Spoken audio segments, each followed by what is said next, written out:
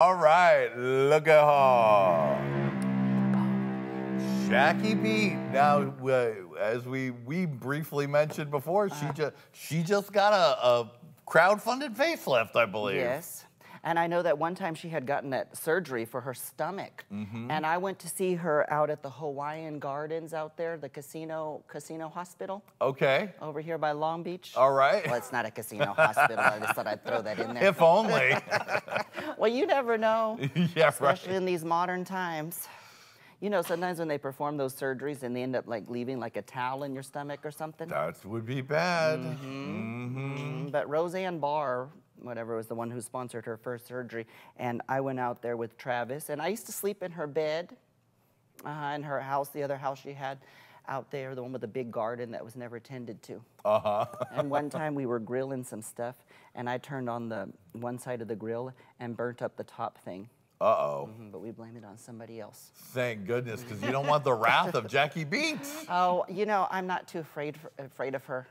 That's good. No, I'm not. I told her, I said, I'm booking you for this, my gala. I actually booked her. It was Lady Bunny, Coco Peru, and Jackie. Jackie was the only one. And Delta Work I invited as well, because I worked with Delta for years, and Rajna.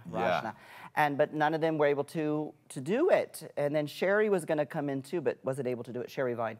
But Jackie, I told her, you know, you have to be nice. I want you to be nice to the people, and I want you to sing your GLBTQ, them, there, they, that song. Yeah. Yeah, because I just think that some of that stuff is just too crazy for me. But you didn't want Jackie to be tart and spicy? No, I want her to, you know, be nice, and I want enjoy people, you know. Right. Come on. She's so big and bold. I just love it. And brassy, she says, and sassy. Yes, she is. Chew your head off. And if you're in the audience and you're, yay, Jackie, you know. Right. So. But I love Jackie. I really do. What was that Tammie Brown, you did the celebration of Tammie Brown, 20 years of Tammie. What was the experience of doing that, having a whole night? You know, we all do shows, but this was really like a retrospective, a celebration, a gala. What was that like on you?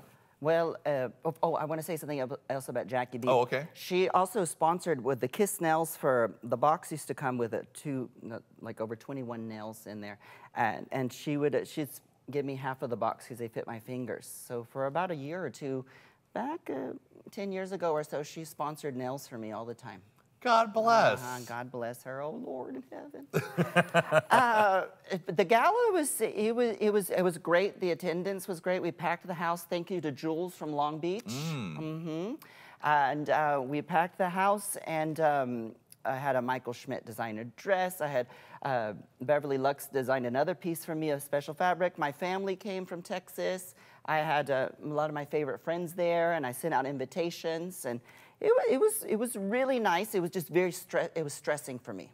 Right, I can imagine. Like trying to coordinate all the people, and it's all about you. That's a lot. It was nuts. My friend was there helping, and he actually coordinates parties. So he said, my friend from Chris, Odetta Milstead was his drag name at the time back in the day too. We had a hurricane party once. But he's like, get in there and just, you know, and sent everybody out of the dressing room and just made me stay in there, and they took care of everything. That's good. Because it's hard for me not to be in charge of stuff. I'm in charge of doing everything all the time, you know, pretty much. And to relinquish that, it's kind of like, to somebody else to take care of, you're like, what?